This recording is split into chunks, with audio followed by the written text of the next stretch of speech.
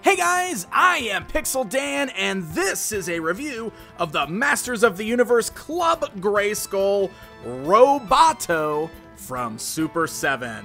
So here we are, our final 6 Club Grayskull action figures. These of course fit right in with your Masters of the Universe Classics figures, but they are based on the characters' appearances in the Filmation, He-Man, and the Masters of the Universe cartoon series. So we are going to kick things off by looking at Roboto here.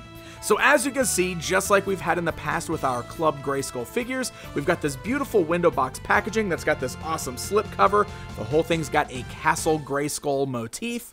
Looking at the back of the slipcover, we've got the He-Man and the Masters of the Universe logo, and removing that slipcover reveals this awesome window box where it's like inside the jawbridge of Castle Grayskull. You can even see some inside of the castle detailing in the background behind the figure. It's very, very cool packaging. When we rotate it around to the backside, we've got an awesome image, some great artwork there of Roboto as he appeared in that classic cartoon series. And at the very bottom of the box, we even have a brand new bio for the Filmation version of Roboto. So let's go ahead and get this figure pulled out of the packaging and get a closer look at him. All right, we got Roboto outside of the packaging. If I bring in the tape measure, you can see that the figure stands right at the 7-inch mark. So that's about the exact height that all of our figures in Club Grayskull, Masters of the Universe Classics, typically stand. I will say that Roboto feels bigger, and I just think it's because he's got like this bigger, rounder head, maybe the torso since it's kind of bubbled out a little bit. Something about him definitely makes him feel a little bit bigger, definitely in the upper body than some of the other figures, and you can kind of see that when you stand him side by side with some of the other characters. So this is another figure where he looks just like you remember. He looks like Roboto, but there is quite a few differences when comparing this animated version to the other version. And we'll really get a closer look at that side by side when we get to the comparison time segment later on. But first, I just want to talk about the figure itself here, just to go over all of the details. So, some of the things about this figure that are worth noting is that he doesn't have the action features or even articulation points to mimic the action features that you might remember from the vintage Roboto action figure. For example, on that vintage figure and even on the classics version of this character, this red mouth guard thing was able to move up and down. It does not do that on this figure. It is part of the sculpt of the head here.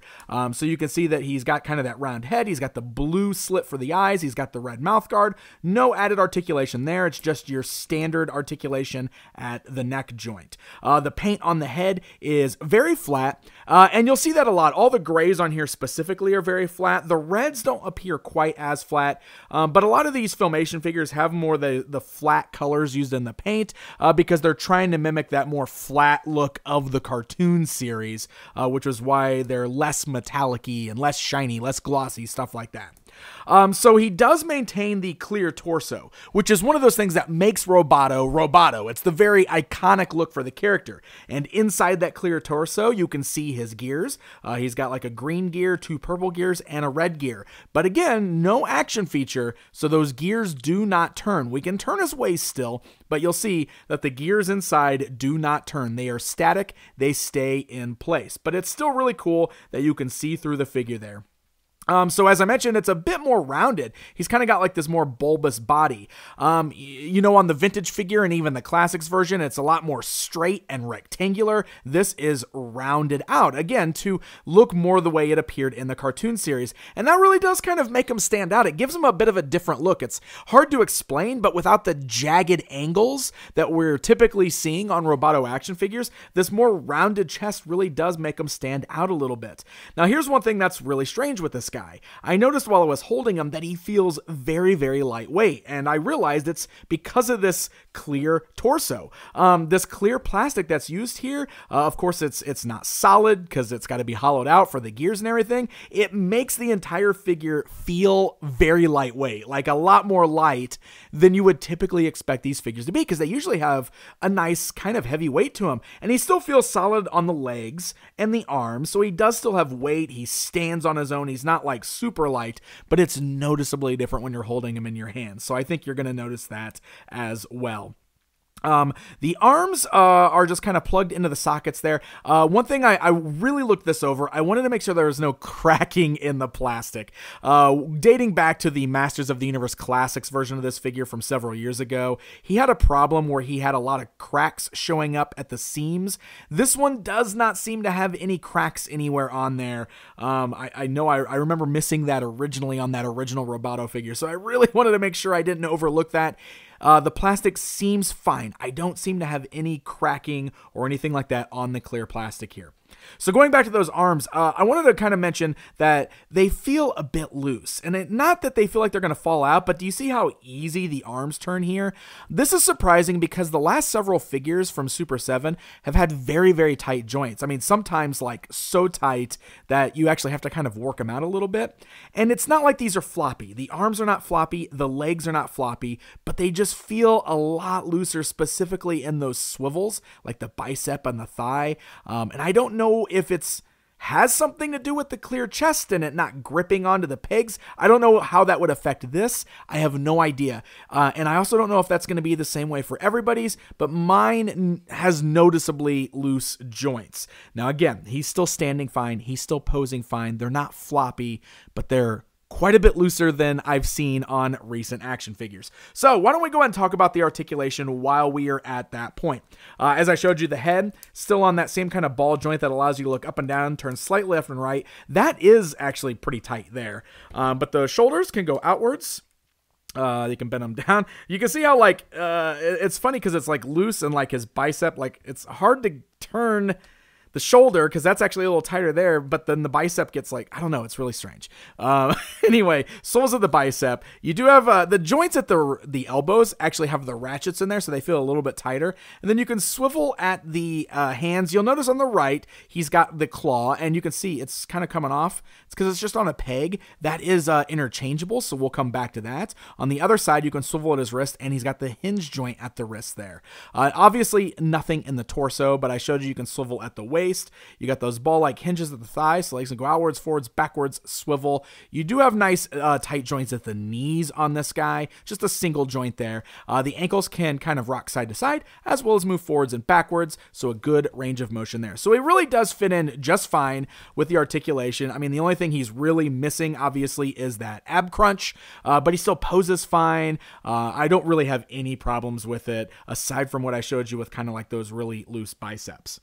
So, the only accessories he comes with are interchangeable hand pieces. You'll notice that the claw is a lot more rounded. You know, if we're talking about the vintage toy or the classics figure, again, it's got a lot more angles on it. This one is more meant to mimic what we saw in the animated series. This is removable just by popping it off the peg there. You can see it's just a straight peg, so it doesn't like clip into place or anything like that. It's not a ball joint. It actually just slides right off that little peg, and in its place, we've got two other accessories. These are very much like what we saw in the vintage toy and the classics figure. We've got a blaster. The best way to put these on is to kind of twist them. And you can see then they kind of get on there. They're nice and tight once they're on. Again, flat gray paint just like on the helmet there. The front barrels of this gun are a little bit warped, but you can kind of straighten those out. So again, very similar to what we've seen before, the little double barrel gun so that he can blast his foes. Again, we'll give it a twist to kind of pop it off. You can hear the plastic kind of squeaking there. And in that place, we can pop on his little axe, which again, definitely modeled after what we saw on the vintage toy there. So we can have him with that as a weapon as well. All right, guys, it's comparison time. Let's go ahead and stand this Roboto alongside the Masters of the Universe Classics Roboto action figure from a few years back, which really shows you the difference between these. And again, it also kind of shows you the height difference with this new one, how he feels bigger and, I don't know, buffer somehow. But you can really see how much more intricately detailed the Classics version was compared to this more simplistic design that's meant to look like the cartoon series. And we'll go ahead and stand him alongside the vintage Roboto action figure just for fun, just so you can get that throwback to what he looked like when you were a kid compared to this version based on the cartoon series. And there you go, my friends. There is a look at Roboto. All in all, he's a fine figure. To be perfectly honest, he's not jumping out at me as something extra exciting or extra fun. He's different enough looking in the cartoon that I can see why they wanted to do it. Again, he's smoother, he's rounder, he doesn't have those same angles and details of the other one.